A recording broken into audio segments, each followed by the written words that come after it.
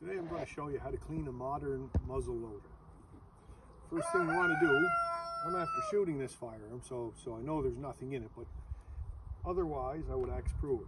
So assume it's loaded, control the direction of the muzzle, keep my finger off the trigger, and see that it's safe. Now, when I open it up, I found a primer, dead primer, so I take that out.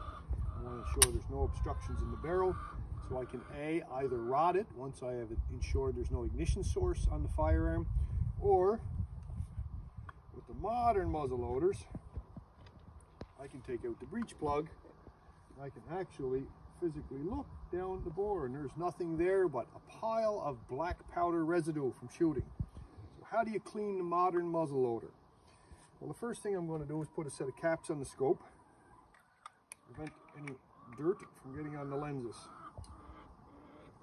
Second thing I'm going to do is I just boiled this kettle, so I'm going to take the kettle and pour some hot water into a container.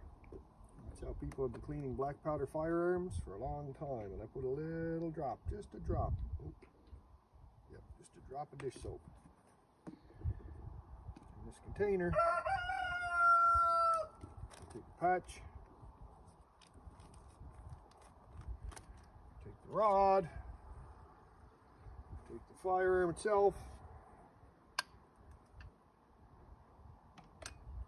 firearm in the hot water, put the patch over the breech end. If at all possible in cleaning firearms, to clean them from the breech end, clean them from the breech end. You want to keep the stick, the rod away from the muzzle. That's the most important part, because that's what the bullet touches last as it leaves the barrel. So the muzzle is very important. You don't want to damage that. You just take the tight fitting rod and you put it down until it stops. Now you're at the bottom of the container. Now you have like a syringe effect. So when I pull this up, you will see water. Water's coming up right to here. Okay, and all you're doing is you're syringing out the barrel. You can actually see the water in here. You can see it churning up.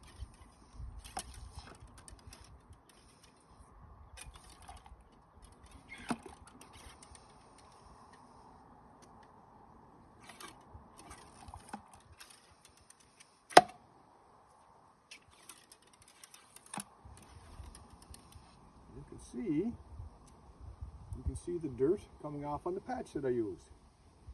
So you do that a few times, you will get all the contaminants out of the barrel. Now you have a very hot barrel because it's hot water from the kettle.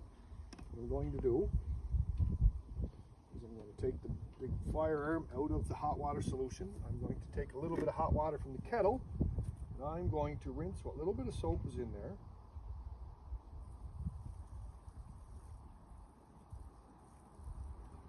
Out of the barrel, the firearm. Now, just like your dishwasher, when you wash dishes in the dishwasher, they dry off relatively quickly because of the hot water. The hot water heats up the dish, and the dish evaporates the water in turn. The exact same thing happens with your muzzle loader. The water is so hot, it was just boiling, that when I rinse it, it actually heats up the metal, and the metal causes the water vapor to evaporate.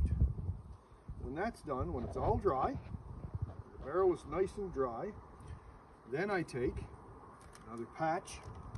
I can take one and dry it if it's not entirely dry. I take one that put a little bit of oil on it, so whatever, this is CLP, but you use whatever oil you typically use for your firearms, and you put a little grease on this after you clean this up in this solution. I use a brass bristle brush. Give this a good scrubbing in the soapy water solution, and I put it all back together. Before I use it again, I'll pass a clean patch through the barrel to wipe up any oil that's left in the barrel before I reload it, because the oil will kill black powder or black powder substitute that you use. Hope this works out for you.